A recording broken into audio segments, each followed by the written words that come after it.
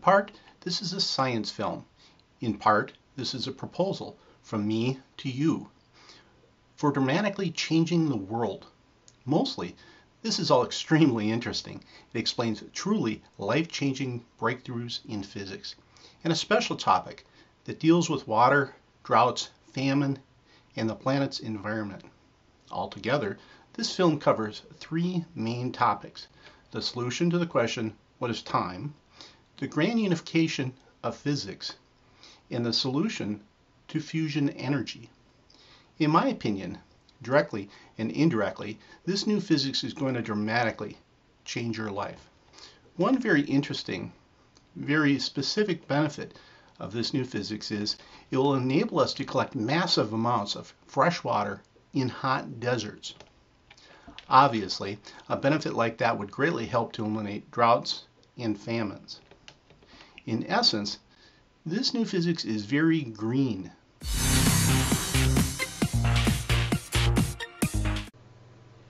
In my opinion, there are three reasonable strategies to transforming the Bodel Depression. I just mentioned the first, just grow a thin layer of desert grasses. Yes, some trees would grow out there on their own. However, I envision it looking something like this picture. The second trick is to do it indirectly. Just emphasize refilling Lake Chad to about 285 meters above sea level. In this image, Lake Chad has reached this level. Then, when this level is reached, the existing riverbed that is currently clogged with sand would be cleaned out. This old riverbed flows downhill between Lake Chad and the Bodel Depression. This image shows that riverbed with the water flowing north. After Lake Chad refills to about 285 meters, any additional filling of the Lake Chad would overflow and start flowing through this dried up riverbed again. The Bodel Depression would start refilling and would once again become Lake Bodel. This image shows the point where the Bodel has refilled about halfway. It would be extremely interesting to see the Bodel Depression refilling, reestablishing this ancient lake next to Lake Chad. Yes, it would take years, but there is no doubt using fusion energy and desert oasification, atmospheric water generators, this is possible. Keep in mind, even if this blocked river was not opened up, when Lake Chad refills to about 289 meters, it will overflow into the Bodel all on its own. This could cause some flooding problems. It would be better to plan and control this flow. Someday, Lake Chad and the Bodel Depression could be refilled to about 289 meters above sea level. At this level, the Bodel Depression would be about 139 meters deep. That would be amazing. The people of Lake Chad would be able to farm thousands of square miles around the new lake. And of course, the lake would probably have fish in it and be useful for fishing. At this level, the region would already be supporting an entire new ecosystem of African animals. I envision it looking something like this. Everything is green. During the rainy summer months, the rain clouds would naturally make it this far north from the Gulf of Guinea. And best of all, hundreds of thousands of square miles of new land would allow Africa's great animals to move in and set up a new home. At this point, if the water level of the two lakes rises to about 290 meters, then the two lakes will merge and will become a newer, larger Lake Chad. Take a moment and imagine what that might look like. Personally, I would like to see Lake Chad raised to 325 meters above sea level. Because this water level is possible, in my opinion, no new major town should be established in the Chad Basin below this level. All DOAGs and major construction projects should be located accordingly. In my opinion, this is the best level for Lake Chad.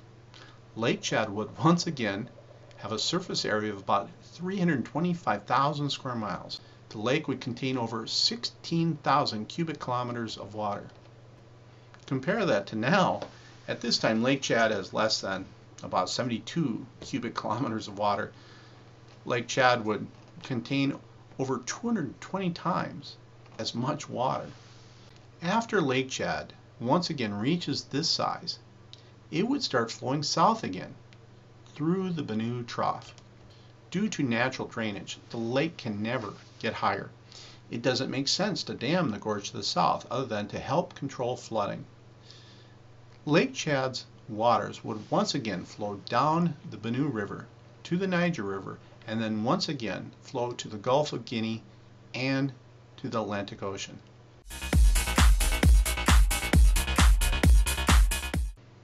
Back to the strategies for refilling the Bodel Depression. Their third trick to transforming the Bodel is to encircle it with a variety of green plants and then to work towards the center. In this graphic, I've placed numbered circles to show you what I'm visualizing. The first location is perhaps the best place to start. It has synergy with the Termit Mountains. The second location helps the starving people of Niger in Nigeria. The third location helps the people of Cameroon. The fourth helps the people of Chad and the refugees from the Darfur conflict region. The fifth location would help extend how far the summer rains penetrate to the north, as well as the sixth location. These two locations are in Niger. The seventh and eighth locations could be reversed. The order doesn't really matter that much. This is like a battle plan with a strategy to encircle the Bodel Depression. 9, 10, and 11 would complete the encircling maneuver. None of these locations are located below the 325-meter level above sea level. Lake Chad has existed for hundreds of thousands of years, probably for over 3 million years. It has had periods where it has grown into unbelievable sizes. It has endured dry periods lasting thousands of years. During that existence, tons of life has lived and died in this lake. The nutrients from this ancient life are still there in massive quantities. This massive Paleolithic lake basin could once again become fertile, become greened. It will just take a lot of water and a lot of work. It will take a lot of fusion energy. However, imagine the benefits for Africa.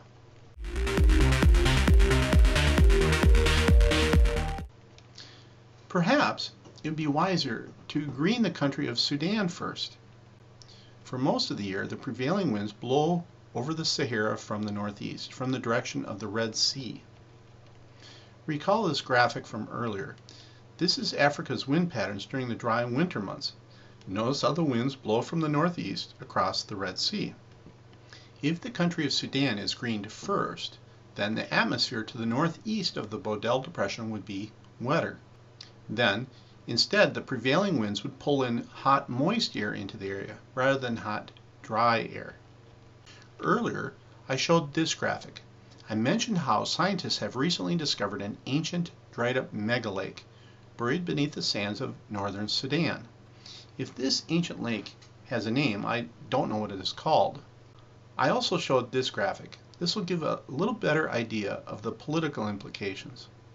I made this map before South Sudan broke away from Sudan and became the newest country.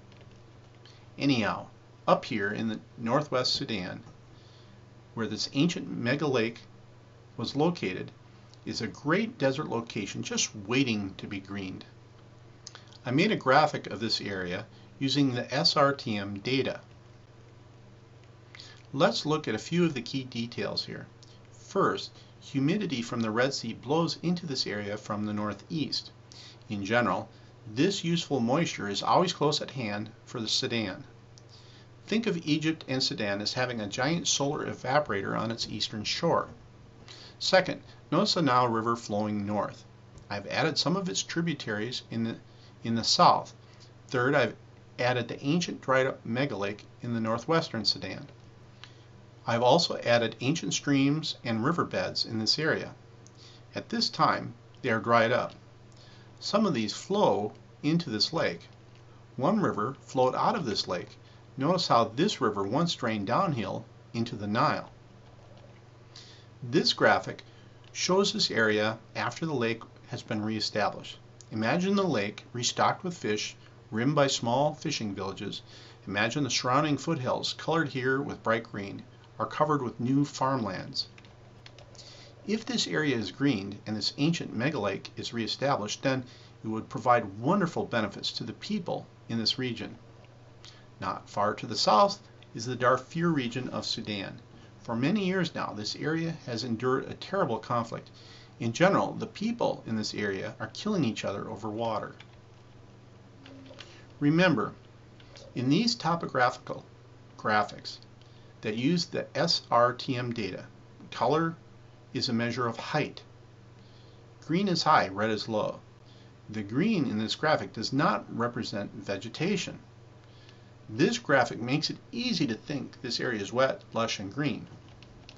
At this time, it is just the opposite. However, if Sudan utilizes the humidity from the Red Sea using fusion-powered dogs, then the green in this graphic could become truly green, and the gold areas that I've colored could become great farmlands. In my opinion, this would be a great humanitarian project. However, personally, I find it a lot harder to envision helping this country with hundreds of millions of dollars of fusion-powered dogs when I think about the fighting that has been going on. I would like to help this region. It will be a key to the greening of the Sahara. The people of this country have been killing each other because of how the Sahara region is getting drier. It's too bad that, because the people in this area are killing each other, it makes the greening of the Sahara region even more difficult. Personally, over the next 20 years, I would love to see the entire swath of the Sahara greened. However, I understand there are many religious and political implications.